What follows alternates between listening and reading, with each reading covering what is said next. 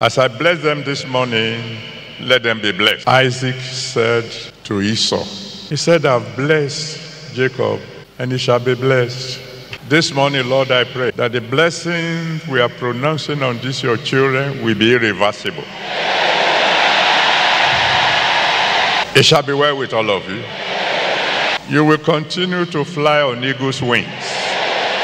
Your visions will become bigger. Your visions will become clearer. The enemy will not be able to catch you. No mountain will stop you. For the rest of your life, there will be no more obstacles.